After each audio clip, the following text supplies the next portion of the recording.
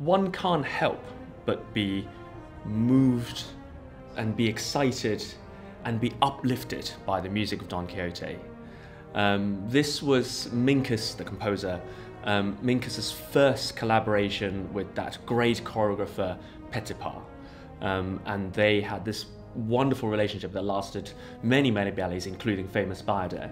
And I can totally imagine that first reception to Minkus's music with his endless variety of melodies, each one almost more memorable than the previous, and the energy in the tunes, but also the harmony and the rhythm that comes with it is so physically propulsive that one can't help but tap your toes to it, and one can only imagine what it would have been like for the dancers to dance to this in the first place. They would have felt it almost like as a wonderful gift to them, that they can really create not just the excitement but also a story and a drama that goes through the whole ballet. And it is that lifts this music to be more than just the melodies, because throughout all of it, yes, you've got great tunes, but there's this underlying sense of compulsive emotion that carries you through the journey and through the story. After all, Don Quixote is simply a story about ordinary characters looking for happiness. And I think this music really does that. It lifts us all and finds that happiness for us, but also really sets the location.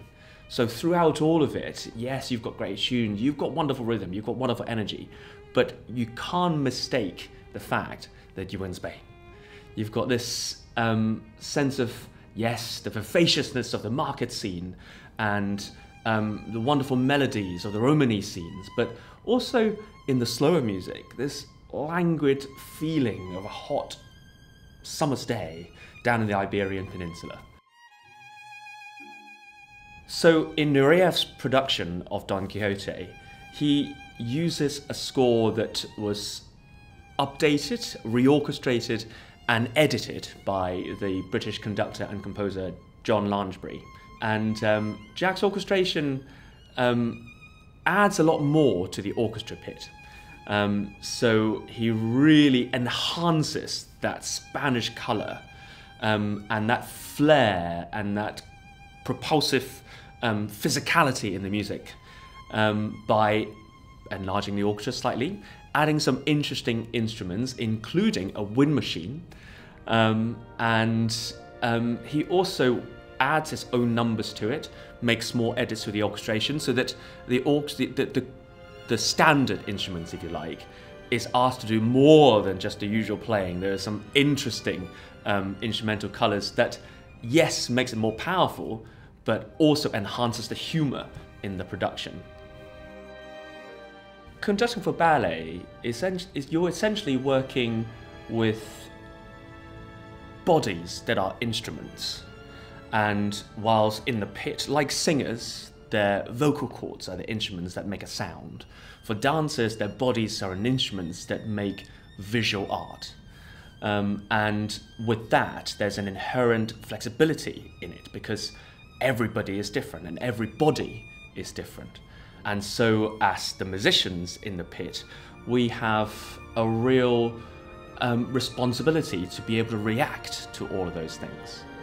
And that also means that every performance is different and every performance has its own excitement to it. When I first worked at the company last year, I was so taken immediately by the positivity everybody takes in their approach to their work, in their approach to their fellow humans, and in their approach to life in general. And it is without a doubt that this is one of the greatest companies in the world for both ballet and with our partner orchestras in the musicians in the pit. But what is unique about the Australian Ballet and all its partnered musicians is that everybody takes what they do very seriously, but often they don't take themselves very seriously.